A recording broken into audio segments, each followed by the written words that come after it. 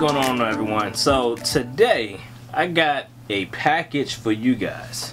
It's a used item that I purchased off of eBay for brand new. You're looking at probably what, $300 tops.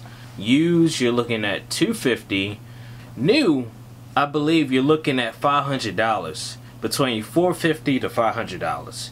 Used, you're looking at a starting auction off price of $250 and a ending auction price of $375 to close to $400. It all depends on what parts are there, if it's all a cabling, and it depends on the market, you know.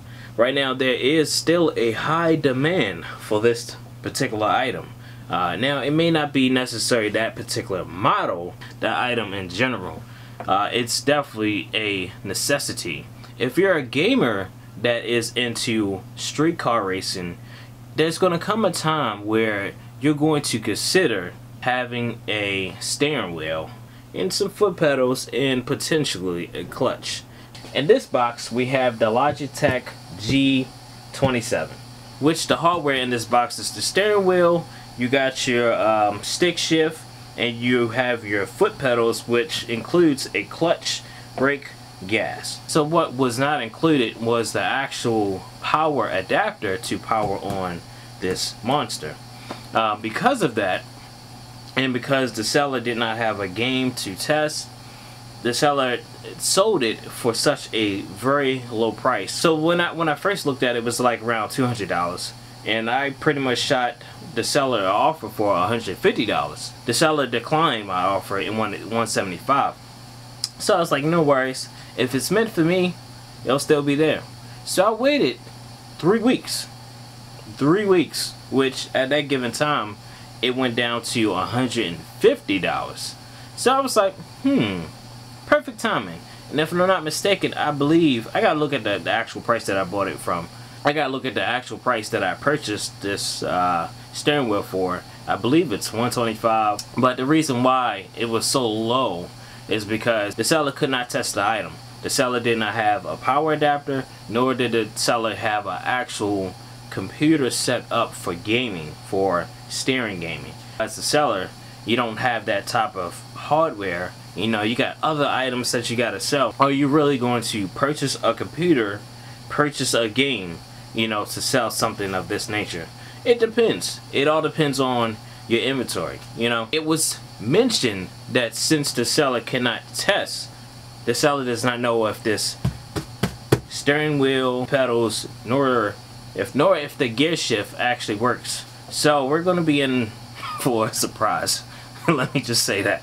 I haven't seen the items in the box. The box is still sealed up, as you guys can see. I don't know if anything's missing. I don't know if anything's broken.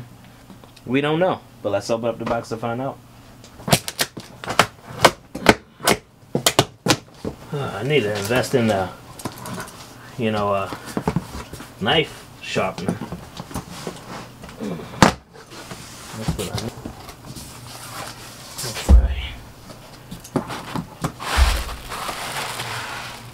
Whoa, this thing needs to be clean.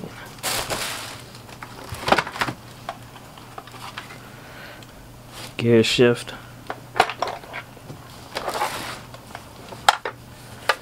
steering wheel, it's filthy.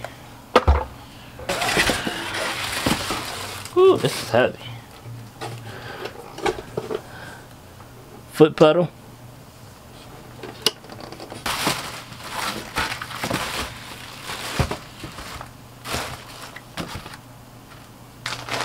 Alright guys, so as you can see, we got the steering wheel, we have the foot pedal, and we have the clutch off to our right. I got some paper towels. I'm going to go ahead and get these paper towels unraveled. And we also have our Clorox wipes. The issue at hand is that everything is just filthy, disgusting. We're going to take our Clorox wipes. Let me get them out. Guess what we'll do is first start on the steering wheel. It's nice, However, it seems like that there's a button right here that's jammed, stuck, or just, you know, may just be a, you know, a loose sensitive button. This button's fine, that one's fine, this one's functional, that one is functional, that one's functional. That's cool. This is functional. This one is not, but it could be the cable that's wrapped around.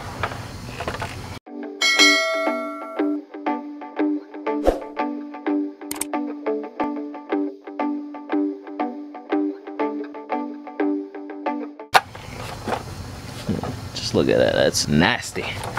The mount for the table to basically keep this from sliding, this is broken, but you know, we can use some JB Weld. Alright, now let's see. Alright, that button now is functional, so both of these buttons are now functional. Start cleaning this bad boy. It's just a nice wipe down.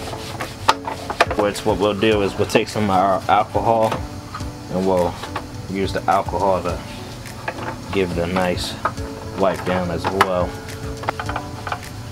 So I always start with the outer surface, the bigger surface, and then work my way in. Alright.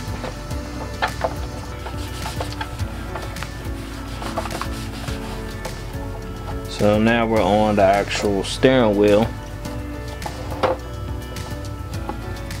I call it the Ferrari shifter. Ferrari and Lamborghini shifter. Now let's get to cleaning the actual leather steering wheel.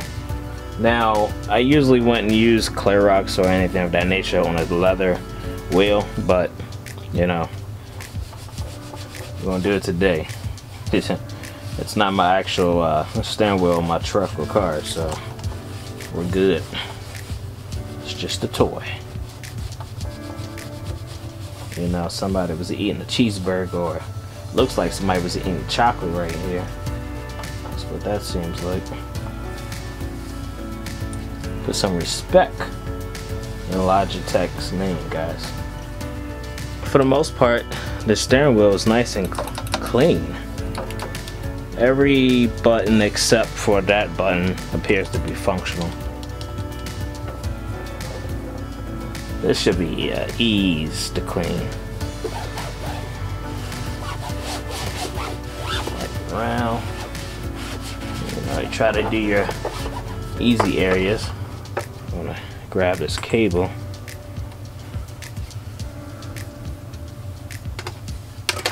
Oh. Let's get back to.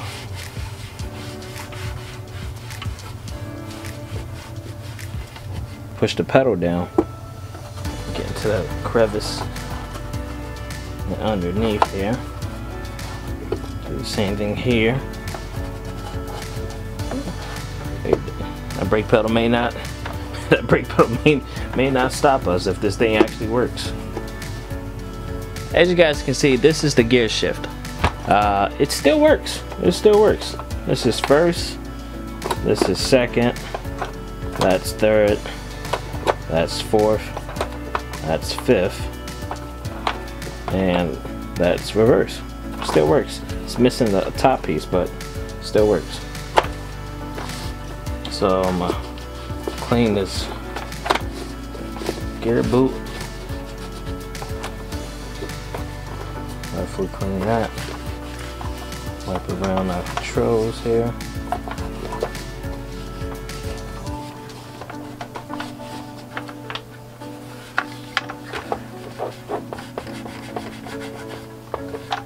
That's glue or something right there. So the last thing I'm gonna do is go over it with some rubbing alcohol. Make sure that we are good to go.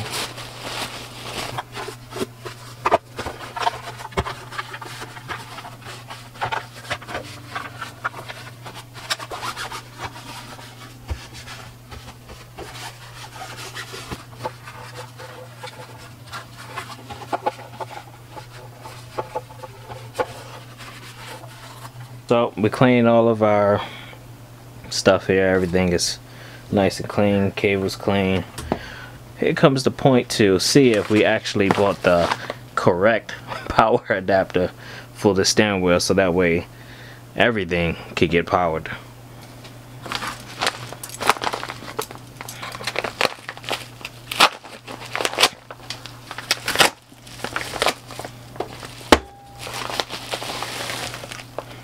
Power cable and our power brick.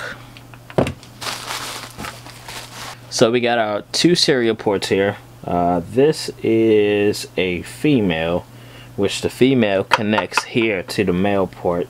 And this is going to be for our gear shifter. The far right, it's going to be our foot pedals. The power goes here, so we'll plug it up to this port like so. I am about to go see if this actually works.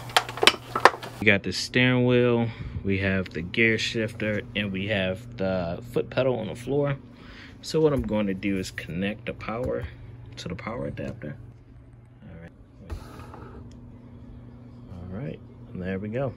The wheel is now recalibrated, so that works. I see power here, so that's good. I don't think there's a power light on there, but let me see. Clutch, brake, gas. I'm gonna have to use that thing on the back so that way this thing doesn't keep moving. So let me just flip this around. There we go. Yep, that's perfect. Before I can play American Truck Racing game, I need to get my computer configured for the steering wheel. So what I did is I went to Logitech's website. I searched for the G27 racing wheel and I clicked on it. Now from here I selected the downloads. It auto detect my operating system, which is Windows 10. So I selected download. Alright, so we're launching the setup software.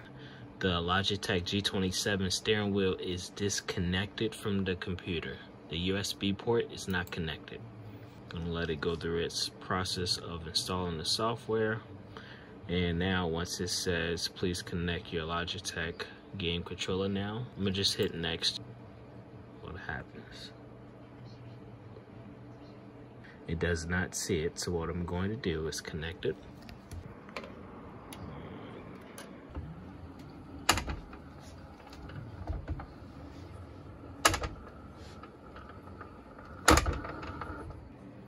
So it detects, click next, G27 wheel test. So let's go ahead and move. So at first it was not detecting my steering wheel. Windows driver was interfering. First, second, third, fourth, fifth. So it looks like everything's checking out. So let's go ahead and click OK. We don't need to look at the README and hit finish. All right, so we are good to go. It's time to unwind and be a kid again. Got my little truck right here. A shifter, wheel, foot pedals, clutch down, gear shifted. Let's go.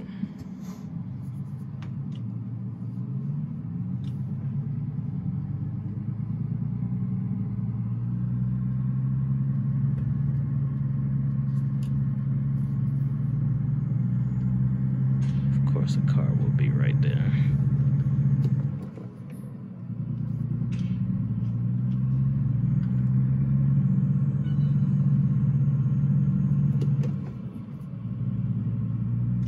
It's been so long since I drove a manual that I forgot how to get off a hill. Put it in the first gear, foot down on the clutch, and try to give it some gas. First start it back up. Truck starts back up. Now I'm trying to ease it into first gear, and then freaking stalls out. Start it back up. Do it all over again. God darn it, I'm stuck. Yeah, I'm stuck. This is the steering wheel. This is the bottom of the steering wheel. This particular a desk clamp. When this is sitting flat against the desk, this clamp basically secures the whole steering wheel to the desk, so that way when you're driving, it doesn't move back and forth. This was broken. This clamp here was broken. It was broken when I bought it. So I took some Logitech super glue, applied it all around the broken pieces of the plastic. And as you can see right now, that's moving. So that's showing me a good sign. Now, I don't believe that Logitech super glue has enough strength per se for me to actually, you know, tighten this down to truly secure to the table. So more than likely what I'll do is probably leave it as is until I can actually get some glue, such as this glue here, the Gorilla Glue. This is what I actually want to use, but as you can see, it's pretty much already been used. It's honestly down here, but since I've used it so often, everything above it is hard. This thing is hard as a rock. I can't even squeeze it. But once I get some more Gorilla Glue, what I'm going to do, you know, as you can see, I got that Gorilla Glue, this wood Gorilla Glue, and then over here it's supposed to be Gorilla Glue pen. You know, I should have used this. I'll try this next time. If this breaks again, I'm gonna use the Gorilla Glue and give that 24 hours, and I know for a fact that Gorilla Glue is gonna hold. Again, that's not a game changer.